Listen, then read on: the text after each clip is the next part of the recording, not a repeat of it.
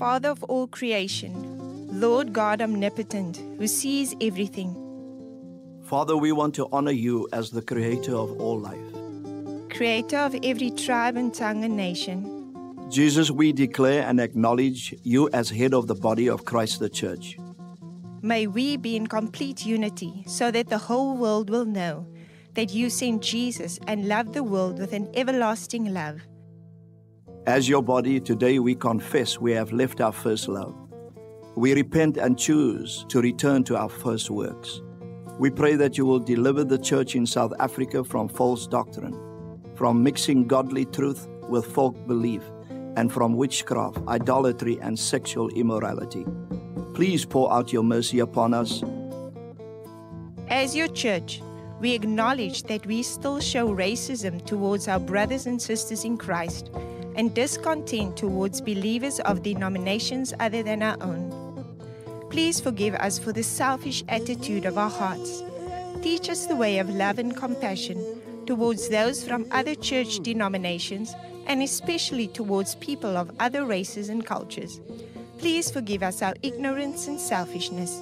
Grant us the grace we need to embrace our brothers and sisters in Christ with the love you have for them and for those who do not know you yet. Our gracious God and Father, we cry out to you regarding the challenges of HIV and AIDS in South Africa.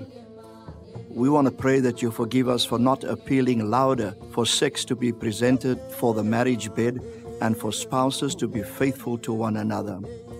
Lord, please restore righteousness and justice as the foundation of your throne in our nation.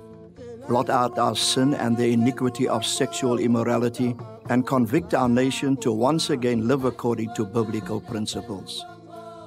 Father, we pray that you would stir our leaders in the church to take up the responsibility of caring for HIV and AIDS victims. We know that you have a special place in your heart for the poor and needy. We confess that as your church, we have not defended the poor and the fatherless, and have not done justice to the afflicted and needy in every way possible. Father, we pray that you will forgive us and cleanse our nation of these sins. Forgive us for not treasuring those that you treasure. Bring justice to the poor of the people. Save the children of the needy, and break in pieces the strength of the oppressor. Arise in South Africa for the oppression of the poor, the sighing of the needy, and set them in the safety for which they yearn. We also want to confess the sin of murder through having legalized abortion in our country, which has caused the deaths of thousands of babies and some of their mothers. We also want to confess the sin of having legalized same-sex marriages, which rejects your purpose for marriage to be a union between one man and one woman. Father, we pray that you would forgive us for the abomination of sexual immorality, especially sexual immorality amongst Christians, incest, molestation, rape, adultery, pornography.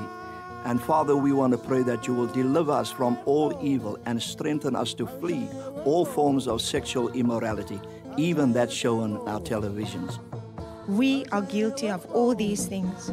Please forgive us our sins and turn our hearts back to you. Violence has risen up into a rod of wickedness in our country. The violence of the wicked is destroying them because they refuse to do justice.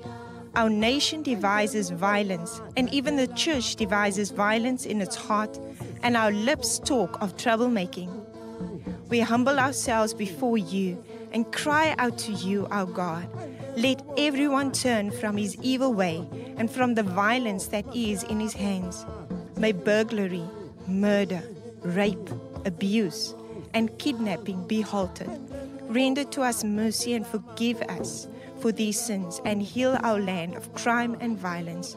We plead this in Jesus' name. We pray this in your name. Amen. Amen.